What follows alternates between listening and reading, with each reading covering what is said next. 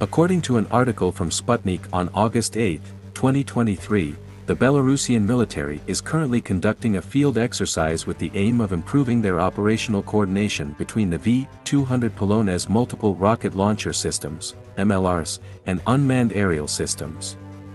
The current exercise takes place in the Grodno region of Belarus, near the so-called Suwałki Gap, amidst ongoing geopolitical tensions involving Poland, Belarus, and Russia.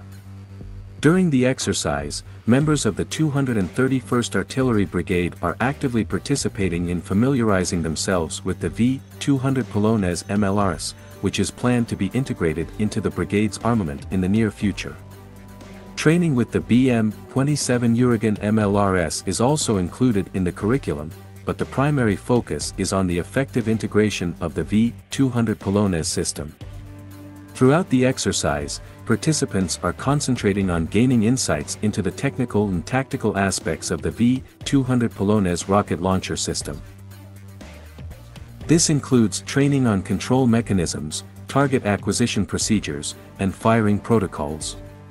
The missile operators are engaged in complex exercises involving coordinated missile strikes to assess the coordination between the V-200 Polonez rocket launchers and unmanned systems, specifically the SuperCam S-350 and SuperCam S-100. Amidst ongoing geopolitical tensions in Eastern Europe involving Poland, Belarus, and Russia, the current exercise gains context, as it takes place in the Grodno region of Belarus, near the so-called Suwałki Gap. Poland's recent decision to deploy a sapper battalion, armed with Baobab-K mine-laying vehicles, near its border with Belarus reflects concerns about regional security. The Suwałki Gap, a region of strategic importance between Poland and Lithuania, has drawn attention due to its potential significance for NATO's defense strategy.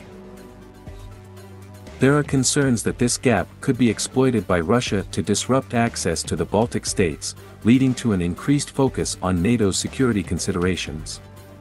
Another factor contributing to the complex landscape is the presence of Wagner mercenary fighters, allegedly backed by Russia, within Belarus. President Vladimir Putin's warning against aggression towards Belarus further escalated tensions. These developments have drawn attention to the security of the Suwałki Gap, prompting Poland to reinforce its defensive measures in the region. In the midst of these geopolitical dynamics, the ongoing exercise and Poland's sapper battalion deployment are practical responses, illustrating strategic efforts to navigate the evolving situation in Eastern Europe. As diplomatic and military maneuvers continue between Poland, Belarus, and Russia, uncertainties persist.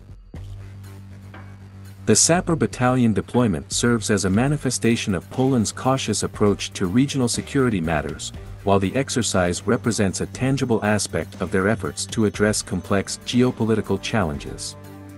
In this intricate landscape, these actions reflect Poland's ongoing commitment to maintaining stability and managing the evolving geopolitical dynamics in Eastern Europe. The V-200 Polonez, also known as Polonez, is a Belarusian MLRS capable of launching various types of rockets, including guided and unguided missiles.